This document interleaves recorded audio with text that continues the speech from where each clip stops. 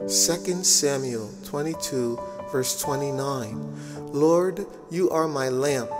You turn my darkness into light. Psalm 84:11. For the Lord God is a sun and shield. The Lord bestows favor and honor. No good thing does he withhold from those who walk uprightly. Father, we know that you are the God of the impossible. You can do anything. We trust in your ability and not our own. We focus only on your power today. Help us to be like Joshua and Caleb, who believed in the good report and focused on you even in hard circumstances.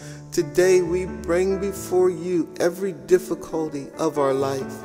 We will not fear, but trust you through every test. We declare our faith in your ability to fulfill your promises to us.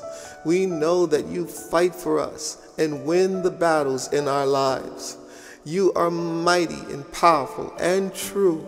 We have nothing to fear. You are on our side. We determine to be strong and courageous today.